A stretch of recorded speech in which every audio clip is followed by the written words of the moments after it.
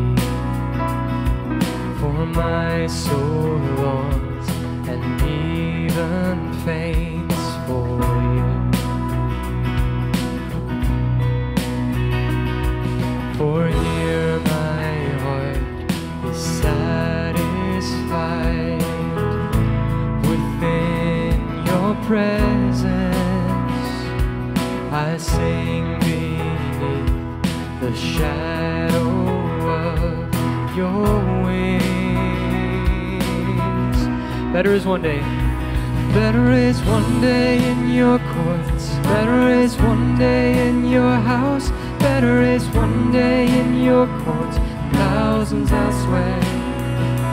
Better is one day in your courts. Better is one day in your house. Better is one day in your courts, thousands elsewhere. Thousands elsewhere. One thing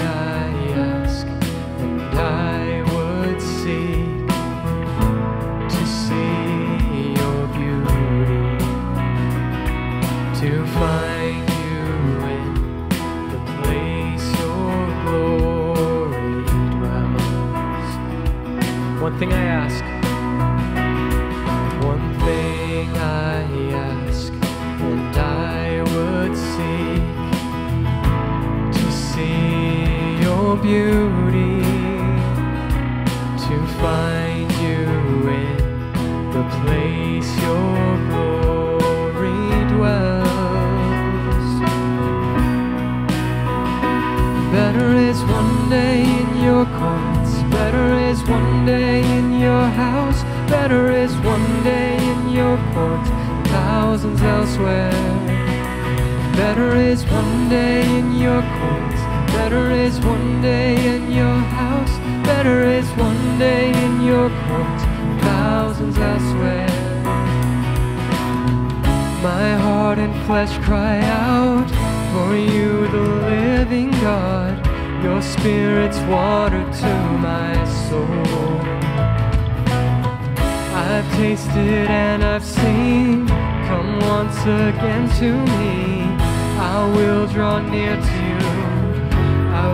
draw near to you.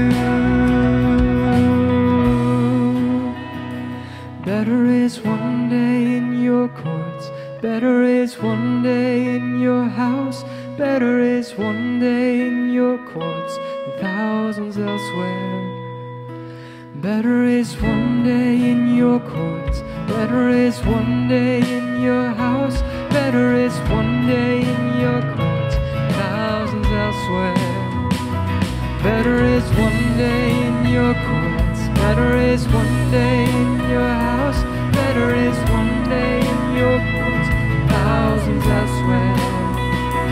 Better is one day in your courts, better is one day in your house, better is one day in your courts, thousands elsewhere, thousands elsewhere.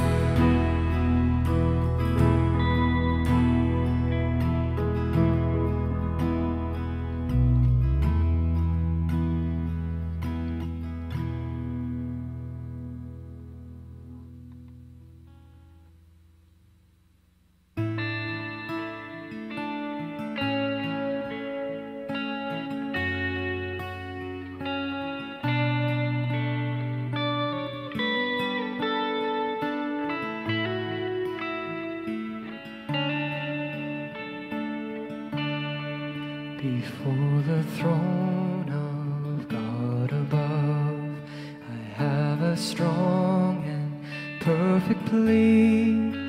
Great High Priest whose name is love, whoever lives and pleads for me.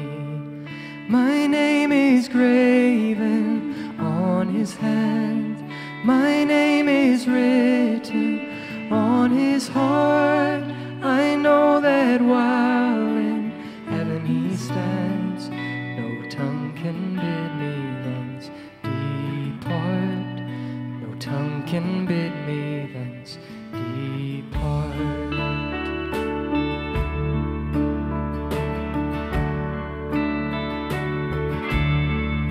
Satan tempts me to despair, tells me of the guilt within. Upward I look and see him there, who made an end to all my sin. Because the sinless Savior died, my sinful soul is counted free. For God the just is satisfied to look on him and pardon me, to look on him and pardon me. Hallelujah, hallelujah, praise the one risen Son of God.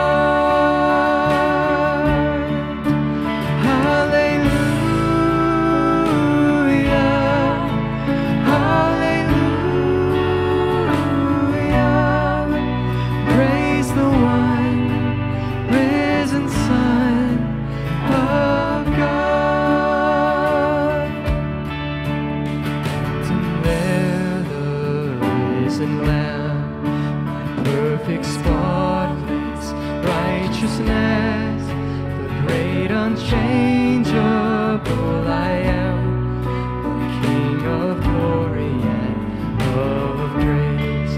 One with himself I cannot die. My soul is purchased by his blood.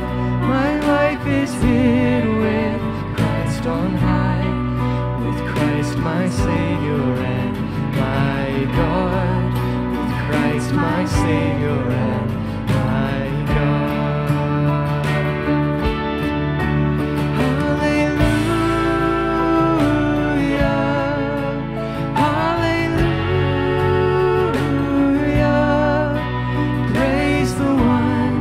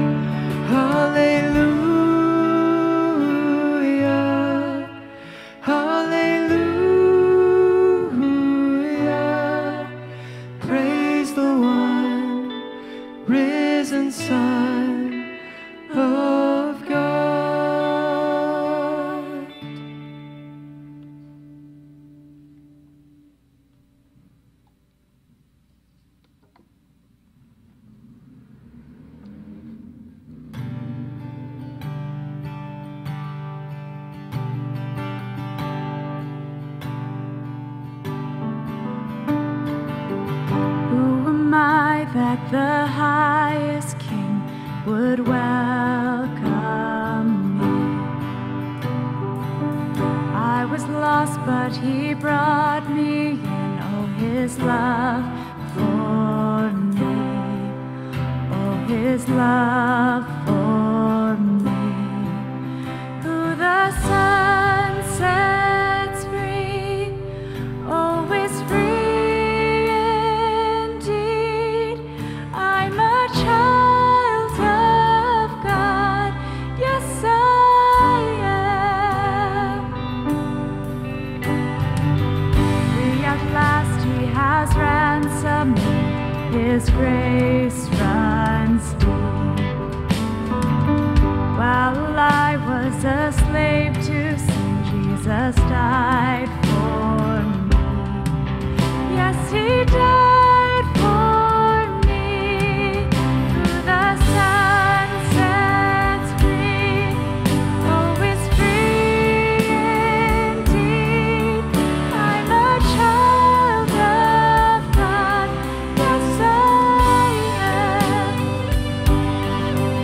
In my Father's house, there's a place for me.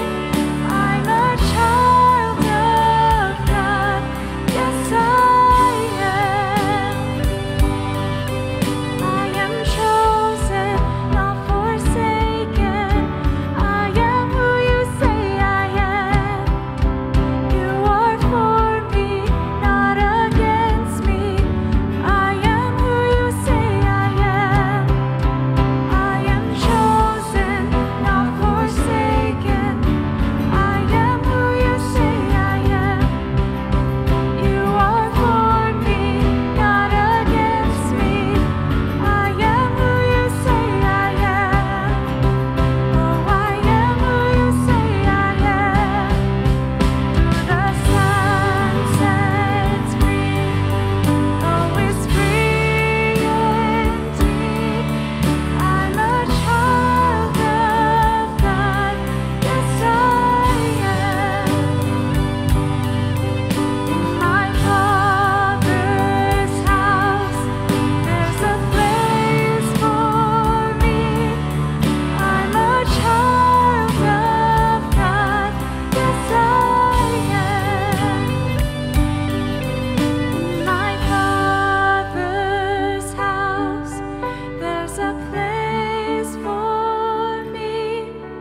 I'm a child of God, yes I am.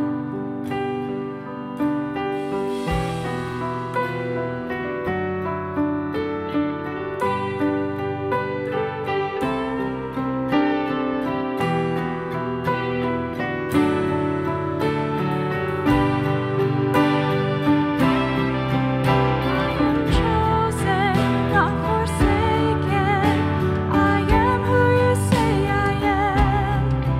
You are for me, not against me. I am who you say I am.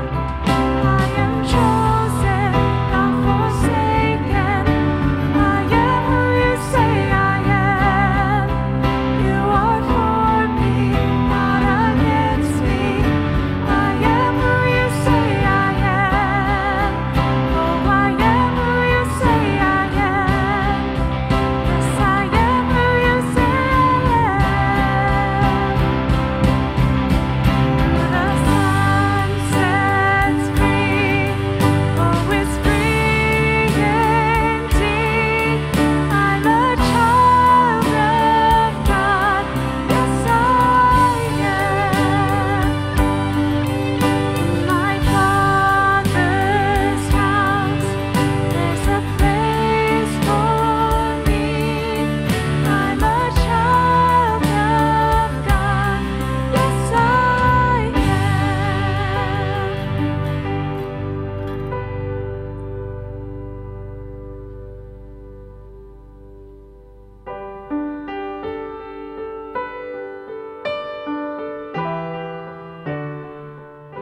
This is the time in our service where we pray, where we just take a moment to be just God and us It is a moment where you can voice things that maybe you haven't been able to voice over the last little while, or something may have taken place today that you really just need a private moment, just you and God.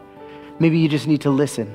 Maybe you have done a lot of talking to God over the last little bit, and it's time to just be silent and quiet and be with Him. Whatever it is that you need to do, this is your time to do it right here, right now, just you and God.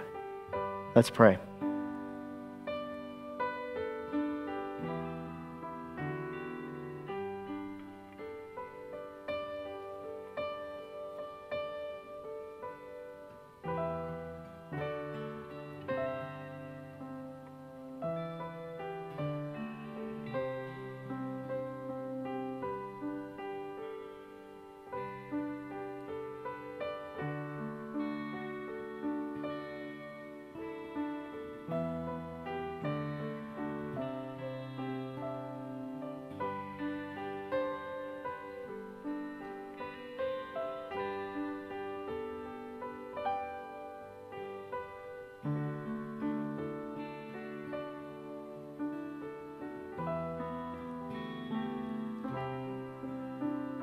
And all God's people said, amen.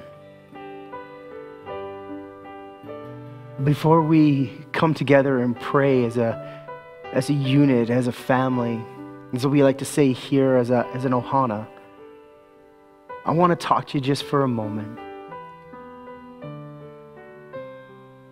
The times in which we are existing in right now are tumultuous. There are opinions about everything and everyone. Negativity seems to be everywhere, and positivity, well, it seems to be slim in the world in which we exist in. We are about to enter into a time in at least my history, and I'm sure yours, where students, teachers, other staff members of schools, administrations, they're all going to gather together to do school for the first time in a pandemic.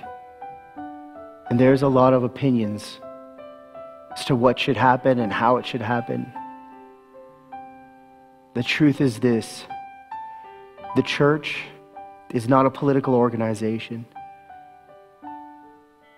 It is a people organization. And those students and teachers, faculty members, administrators, everybody that does everything for a school to be able to function, well, they're people. And so they matter to us. And we want to love them. So what I want to do right now as a collective body is pray a prayer for the schools. Pray a prayer for the teachers, for the assistants, for the aides, for the secretaries and all the other staff members, for the administrations that are frantically trying to figure out what to do day by day, for the students who are about to enter into a world that they've never been in before. We need to lift them up. So let's pray together. Lord God, we pray for the educators, staff members, administrators, anybody and everybody who makes school take place. Every single job within a school is of vital importance.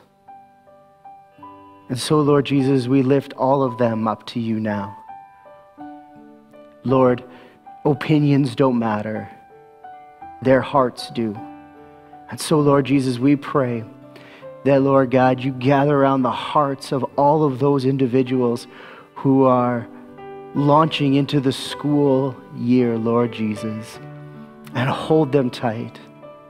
Lord, may this be a year that for those who may not know who you are, that there'll be a turning point in their lives where they will call upon your name because they don't know who else to lean on. And for those who know who you are, who are leaning on your name right now, let them be a space and a place to land for those who are afraid and for those who are bewildered. Let them bring the love of who you are to those other people within their faculty, within their school, Lord Jesus. Let this, Lord God, be a year, not a year that is marred by upheaval, but Lord Jesus, a year where peace abounds within the school system as we collectively come together and honor you and who you are, for everyone is our neighbor. Lord God, I pray for the students from the preschool all the way up to the grade 12, Lord Jesus. This is going to be different for them, and I pray for them. I pray that they will see within the eyes and the hearts of their teachers love and acceptance, a safe space to be. Oh Lord Jesus, that they will see within the eyes of their teachers and within the smiles that they will be able to see beyond the mask, Lord Jesus, and know this person cares about me. Lord God, I pray for those students who are entering into the school system who believe in you and call you their Savior, that they, Lord Jesus, begin to pray for their fellow student, that they begin to pray for a revival within the school system that will shake the ground in which we walk on, Lord. And that this will not be a time of hate, anger, and the shaking of fist, but a time of unity, direction, and peace. As a Ohana, Lord Jesus, we put our four voices together in one, and we lift them to you. Our Father, our King, our Lion who fights for us. In your name, amen.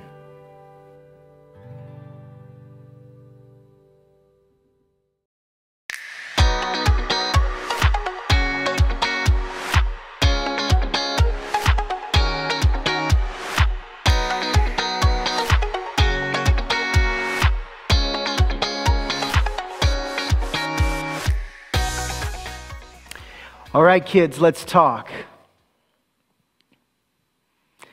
If you just heard the prayer that I prayed, it had to do with school, and that's kind of what I want to talk to you guys about.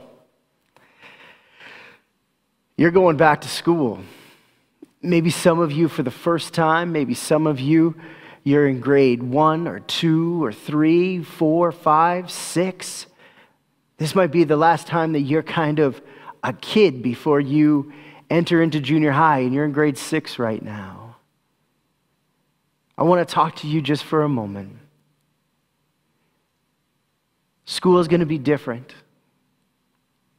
I think you probably know that.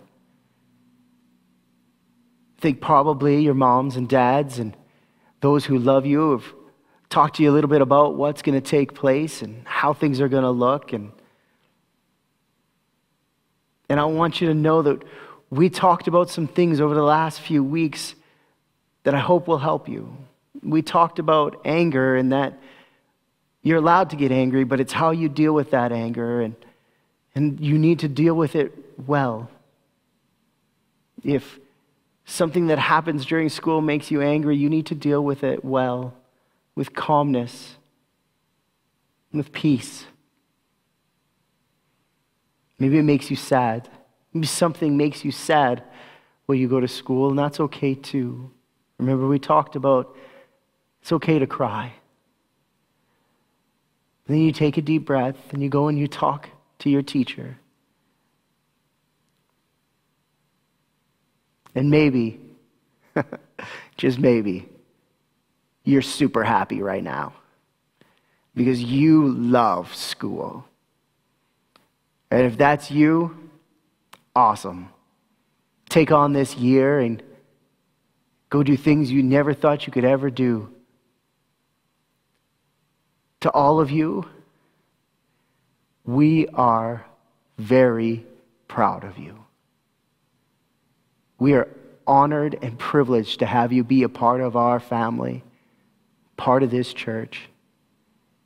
And we know that you're going to do great things in school this year. For those of you who are not going to school this year, who are not quite ready to even walk so much on your own yet, we love you too. We're praying for you because we know the future that you have is incredible. And we're so privileged to be a part of your world. Lord God, we love our kids. There is no doubt about it. We love them like crazy, and we thank you for them. They bring such joy to the hearts of the people within these walls when we can be here, and the people that are online and praying for them right now. We thank you. In your name, amen. Amen. Hey, church. So we are doing somewhat of a series in just introducing you, if you don't know them, to our youth that are on their way to other places doing some amazing things for God and for themselves as they are getting into secondary school. And so this is McKenna. McKenna, say hi. Hi. McKenna has been part of our youth group for many, many years, but over 5 years anyway. And she's been a part of our church family. You've probably seen her singing or in the back helping out with the media team. She also went on the youth trip with us that we just took and did some remarkable work with Tucson while we were there. And so she is on her way. Well, I'll let her explain it. So where are you on your way to? I am moving to North Vancouver to pursue musical theater at Capilano University. At Capilano University. And so there's a few of our youth group that are already there. Who's already there? Aiden Van Eyck, Vanessa Hodgins. Well, Simran doesn't go to Capilano, but she's there. Yeah. Nice. So there's a lot of students there. You know that a lot of the students that attend our youth group are very much into drama and the theater. And so McKenna is one of them, and she is going to head to Vancouver. Now, I wanted to ask her a question that I think is important, and that is, over the last year, where do you think that you felt God moving the most in your life or in your world? I think definitely on the mission trip when we met Crystal, who told us basically her story on how she came out from being homeless into getting her child back was really moving and definitely gave me a new perspective. Awesome. Well, we know that when you guys take off that we don't have the same reach that we had before. We're not right there beside you to walk you through things or to help you. And that saddens us and we miss you. But we know that once you're a part of this church, you are Ohana and you'll always be a part of this church. And so we're going to continue to pray for you. And there'll be people that will get your name and they'll be praying for you, and know that anytime you need anything, we are here, and that we love you. And we're going to pray for McKenna now as a church and kind of send her off with our blessing, because when are you leaving for Vancouver? Friday, so 2 days. In 2 days, she is not flying, she's driving because she has too much stuff to fly to Vancouver, where she'll be moving in with another girl who has come to our youth group, Maddie Morin. And so she's been leaving there, and they are going to enjoy the Vancouver life and all the rain that it brings. So let's pray. Lord God, Savior King, we love you. We know that you have selected McKenna from the day that she was born to do amazing, wonderful things in your name. And so, God, we just pray for her now. We know that once she moves away from here, the idea of having the church and having us as pastors with her, Lord Jesus, to talk to work problems out with, we're not going to be there physically with her. But Lord Jesus, we know that you love her more than we could possibly imagine. And we know how much we love her. So God, we know that you're going to be with her, that you are going to guide her. We pray that she doesn't walk away, Lord Jesus, from the Holy Spirit and the guidance in which you are going to give, Lord God. There are moments like there is in all of our lives where once we get on our own, it is tempting to kind of just stretch our wings and move forward. And sometimes that means that we don't hear you the way that we should. And I pray that McKenna's ears are tuned into who you are, that she will hear you and that she will follow you, Lord Jesus, that she will be able to find a space and a place there where she can worship and love you and use the gifts that she was most obviously given by you, Lord God. We thank you. We pray a blessing upon her now, Lord Jesus, that you will keep her from harm, that she will be safe, that she will learn so very much. And God, we also pray that in her time that there will be opportunities for her to share her faith, to share the gospel, to be able to tell people that there is a God and that, Lord Jesus, she's in love with him. In your name, amen. Amen. Amen. Well, we're still in Acts chapter 17. We're going to be in verses 9 to 12. So Acts chapter 17, same chapter we were in last week. So if you put any markers there or anything, you can flip right back to it. If it's on your phone, your tablet, I'll give you a minute to look it up so that you can find it. But we're in Acts chapter 17, verses 9 to 12. I'm going to start verses 9 and 10 is where I'm going to begin the reading. And then we'll move on to verses 11 and 12, where we'll kind of get into the heart of what we want to talk about here today. Acts chapter 17, verses 9 down to 12 is where we're going to spend some time. Starting in verse 9. Then they made Jason and the others post bond and let them go. Verse 10. As soon as it was night, the believers sent Paul and Silas away to Berea. On arriving there, they went to the Jewish synagogue. Verse 9. Jason has to pay a bond, which shows to us perhaps that he is somewhat wealthy, and for sure it shows that he is an absolute dedicated member of this new church, this new way, and that he wants this mission of spreading the gospel to continue. Paul and Silas and Timothy, they agree to leave this space for three reasons. One, because they don't want to stall the work of God and what is being done in other areas. They know that they have traveled a fair amount of distance. They have shared the gospel. Things have gone well in some areas, not well in others. And so they know that there's more to do. And so they don't want to stall the work by being in this place where they are completely and utterly unwanted.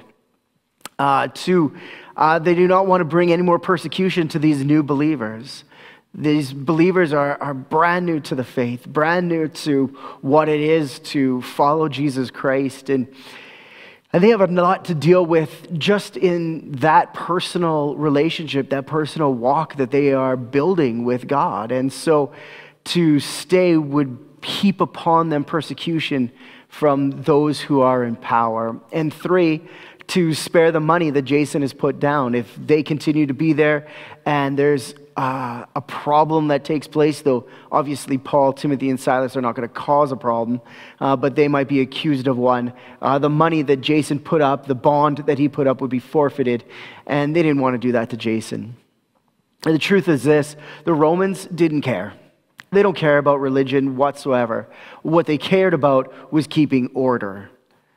And so they decided, listen, we need to know if there is some sort of chaos going on in this area. They're going to send in legionnaires. They're going to take over that space. Nobody wants that. And so that's why they kind of squelched things as quickly as they possibly could. Paul didn't get the time that he really wanted with the Thessalonians. It's why many believe that it is the very first letter that he writes is to these same Thessalonians to be able to talk to them and guide them and teach them a little bit more. However, whenever a door is closed, it means that another one is going to open, and it is going to be amazing. Church, never be fearful or nervous of closed doors. Just keep praying. Paul and Silas and Timothy traveled to Berea, a place that is ready for the message that they are bringing. And so we're going to go back to the Word, and I'm going to pick back up in verse 11. I'm going to read verse 11 and 12. Verse 11 and 12.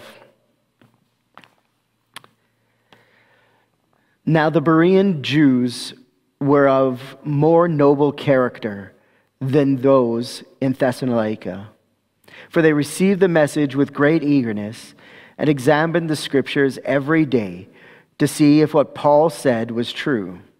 As a result, many of them believed, as did also a number of prominent Greek women and many Greek men. Verse 11, I'm just going to read it again. Now the Berean Jews were of more noble character. More noble character. The second part of that is what? They accepted, or with great eagerness examined the Scriptures every day.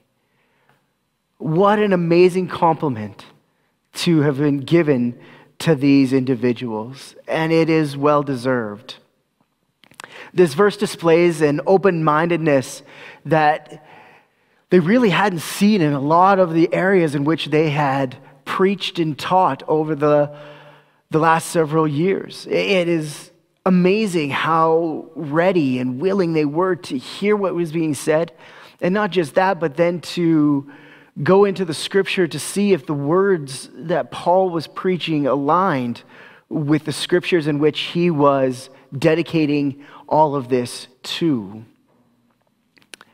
Verse 12, every day they heard Paul, and they went intentionally to the Scriptures to check the truth of this preacher. What an incredible message being sent to us by this first generation Christians. That we are generations beyond what they have done, and yet they taught us so much. So I want to just take our points from this basic, just these two verses. First is this, that God is smarter than us. God is smarter than us. By going to the Scriptures, the Berea people show that they knew God was smarter. They knew that God was smarter than Paul, and they knew that God was smarter than themselves. Proverbs 3:5 says, lean not on your own understanding. The reason it says this is because we are a limited people. When you think of all the things that we have done, it is minute. Think about it. How many watching or listening here have been to all 7 continents? How many of us have visited the moon? Have even read 1/10 of what's been written in the world? Have counted from 1 to 1 billion? I would venture to say that for sure, none of us have done all those things. And I'm pretty sure that pretty much none of us have done any of those things. So why then would we double down on our own understanding? Why would we lean on our own knowledge when our knowledge is a speck in the universe of knowledge? It would be insanity to rely on what we know to make accurate choices in our lives when it comes to the eternal. Pure insanity for us to make accurate choices in our lives when it comes to the eternal. If we trust specialists in most of our physical and emotional needs, then why wouldn't we seek God, the ultimate specialist, by going through His Word that was inspired by Him, written by men that He touched and worked with so that they would be able to make those scriptures happen for you and for I. Why would we not lean on him as he knows everything in every area of the universe? We don't even know what tomorrow is going to bring, but God does. The Berea people chose well when they chose the understanding that God is smarter than us. Number 2, to double check is faithfulness. To check Paul's message was a faith exercise that was very important. I want to take this idea, this double-checking idea, into the realm of science. Science is a place where there is a hypothesis given, and then the scientist must perform actions to double-check, to make sure that the hypothesis is right. Stephen Barr is a physicist. He's a physics professor at the University of Delaware. Ian Hutchinson, a professor of nuclear science and engineering in Massachusetts at the Institute of Technology there. And Richard Lindroth is an evolutionary ecologist at the University of Wisconsin. You go, well, Pastor, so what? Well, this is what. All of those men are exceptional scientists. And oftentimes we look at science and we say, oh, well, you see, science and God, they don't seem to mix. And I would say this, that all of those scientists are exceptional in their fields, and all of their testimonies are similar to one another. They all start with God. That God drove their desire to be both awed and curious about the known and about the unknown. And however much they explored and however far they went into the unknown and all the stuff that they learned, the more that they went back to the Word of God to confirm all that they were learning. They double-checked with the Scriptures. They continued to go back to reading the Word of God. From 1905 to 2005, Christians had won a total of 78% of all the Nobel Prizes in peace, 72% in chemistry, 65% in physics, and 62% in medicine. As modern Christians, we must take note from science and from the Berea people to check using the truth of the Bible. We sometimes as Christians look and think that science is just over there. But these scientists and the Nobel Prize winners that I described, these people are using a double check method to go, yes, I want to know more about what God has done in this world, and I'm going to do that through science, and then double checking with the Scriptures to know that we're on the right path. To double check is faithfulness. Number 3, trust God's word. Trust God's word. The Berea people showed faithfulness by using the Scriptures as the true text in order to prove that Paul was right.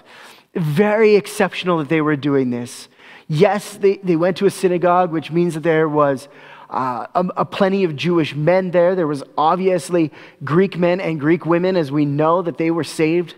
And so it was amazing that they took the Scriptures, because they didn't have the New Testament, just the Old Testament. And they took that Old Testament and they were able to check and look and go, yeah, I trust this book as the inspired Word of God. And so in that, it will double check Paul. I trust this, so now I can trust Paul.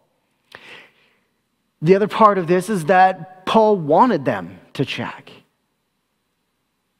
He knew that he was preaching from the Word of God and that he trusted God's Word And he trusted that when they went to check, that they would know that, hey, what he is talking about, what every preacher that you hear is talking about, hey, it comes from here. The Dead Sea Scrolls were found in 1947, and they dated back to 400 BC, which showed virtually identical to the Masoretic texts, which dated 1000 AD.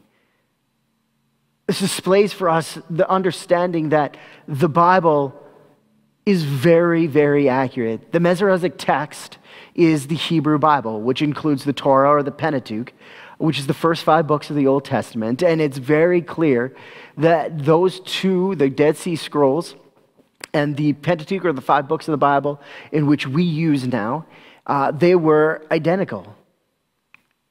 I'm sure that there might be a word or two that was slightly different, but they were so close that we know this can be trusted.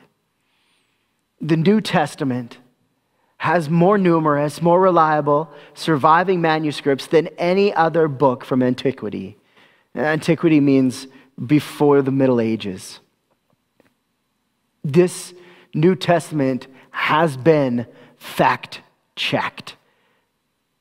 It is the Word of God. I want to tell you a story about a guy by the name of Sir Ramsay. He was an atheist, and he kind of wanted to prove the Bible wrong. So he picked the book of Acts. And he thought, okay, well, I'm just going to disprove the book of Acts, basically by taking a journey to Asia and just showing that the places that Paul is talking about and what's taking place here, they're not real. He's just making up a story. But as he was going, he verified the names and locations of 32 countries, 54 cities, and 9 islands. And they were exactly that were written here in the book of Acts. This atheist, Sir Ramsay, became a faithful believer in Christ after discovering what he discovered through the book of Acts. There are 31,124 verses in the Bible. 8,352 are of a predictive nature or prophecy. That's 27%. 87% of those prophesied have been documented as fulfilled. The remaining 19%, there are events that haven't happened yet. And I guarantee you, they will be confirmed as well as time goes on. We can trust the Word of God. We can trust the Bible. Of all the world's religions, they all depend on works and following their teachings in order to gain heaven, or the equivalent of.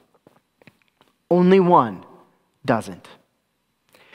Christianity is the only religion that not by works, nor by following the teachings of Christ, will we be granted heaven, only by acknowledging that Jesus Christ died on the cross, rose again, and is alive now. All of that is our heaven ticket.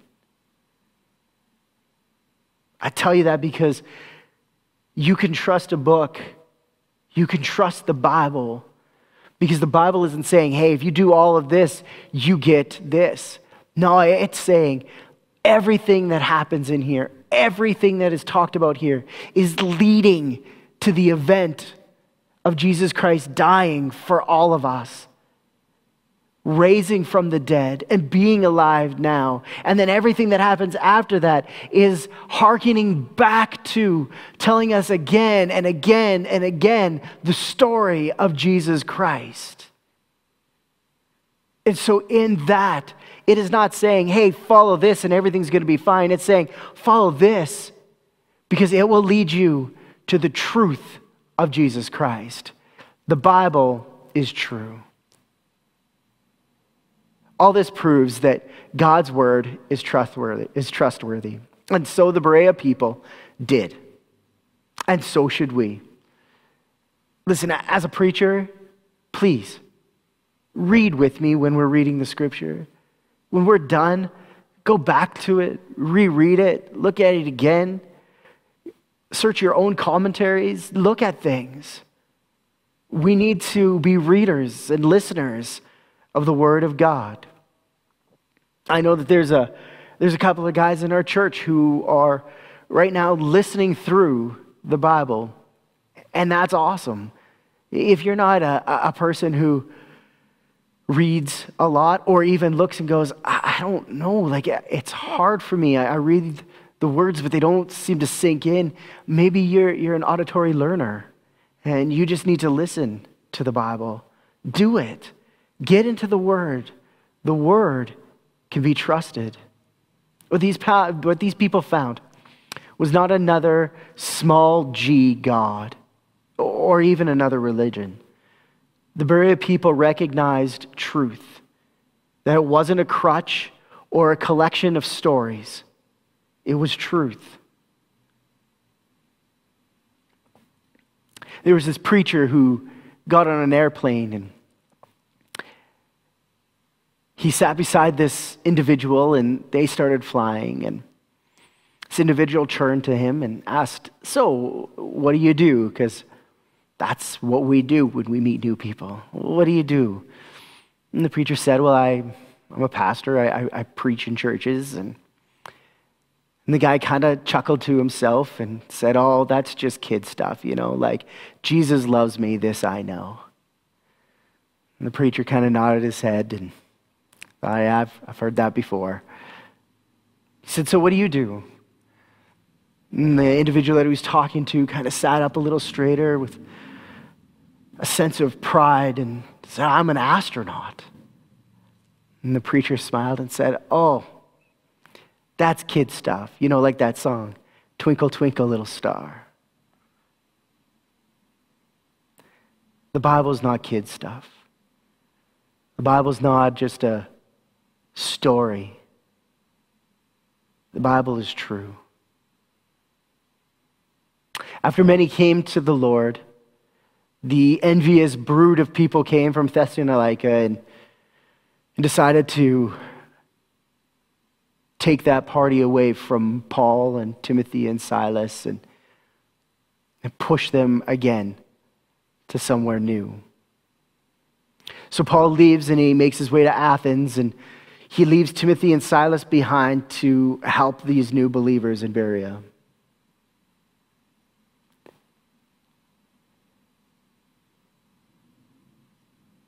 It is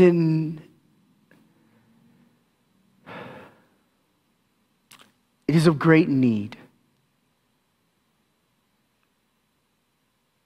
for those who believe in Jesus Christ to trust Him,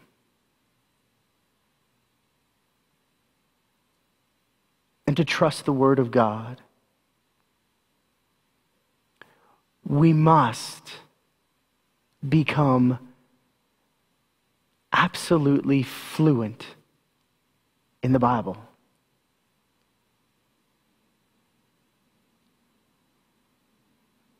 It's okay to have favorite books that you love to read over and over again. But if you're a believer in God, this book, it is the greatest book ever written. And we must know it. Because when we do, like Paul, we can use it to talk to people, to guide people. We can share our story and people can look back into this scripture and double check. Go, yeah, that's right. Before we do our closing song, I want to leave you with this. Every preacher that you listen to, church, whether it be me, whether it be 4 other services that you might go to this Sunday because so many churches are online now, Maybe you have a favorite person that you like to listen to all the time. You love what he or she has to say. That's fantastic. I'm glad that you are diving in with all of that preaching. But if you're not double checking, if you're not looking back and going, are they continuing to follow God's word? Then you might be going down a path, even though it looks like a good one, that isn't good. Everything that you ingest into your eternity needs to come from God. And other than praying, the closest thing, the closest touch of the Father is through the Word.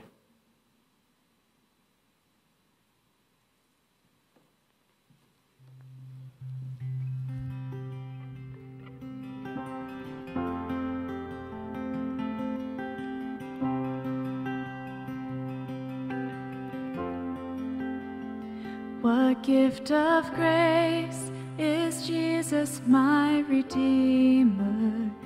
There is no more for heaven now to give. He is my joy, my righteousness and freedom, my steadfast love, my deep and boundless peace. To this I hold, my hope is only Jesus, for my life is wholly bound to His. Oh, how strange and divine, I can sing, all is mine, yet not I, but through Christ in me.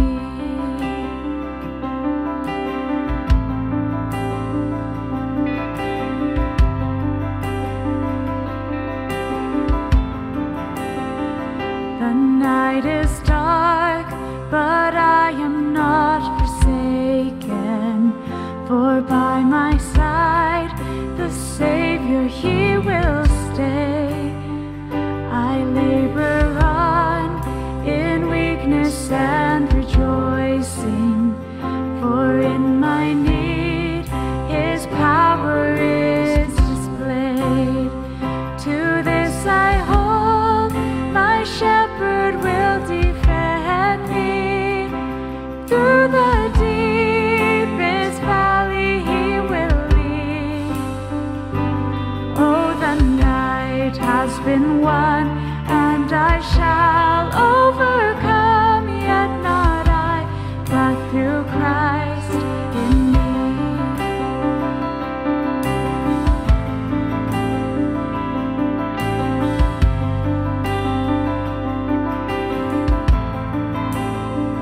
No fate I dread, I know I am forgiven. The future sure, the price it has been paid. For Jesus bled and suffered for my pardon, and He was raised to overthrow the grave. To this I hold, my sin has been defeated. Jesus now and ever is my plea.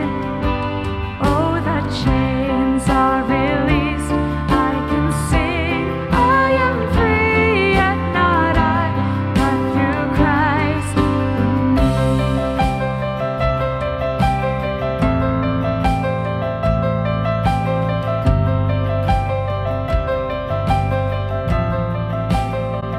With every breath I long to follow Jesus, for He has said that He will bring me home.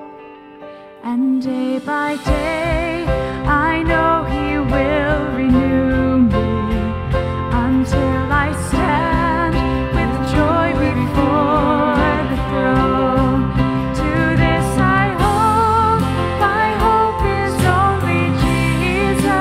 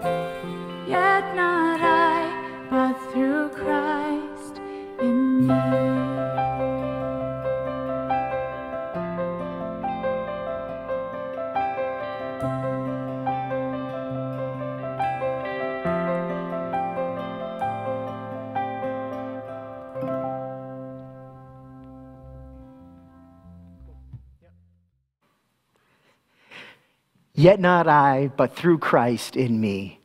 What an amazing line. What an amazing song. As I was singing along and just worshiping, this song is so beautiful.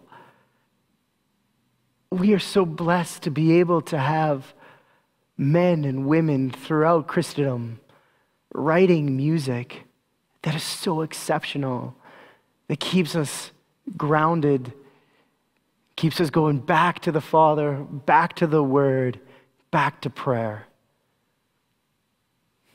Praise God. Lord Jesus, we love you and we thank you. I pray for an amazing week. It is going to be a different week for so many, Lord Jesus, God, within our community. Lord Jesus, Red Deer is about to go into the unknown, Lord Jesus, and we just pray. We just pray, Lord Jesus. You've got this. We know it. We know that there is nothing that we can do. It's just you. And through you, Lord, we can do things we can't even imagine. We love you, God. In your name, amen. With every breath, I long to follow Jesus, for he has said that he will bring me home, and day by day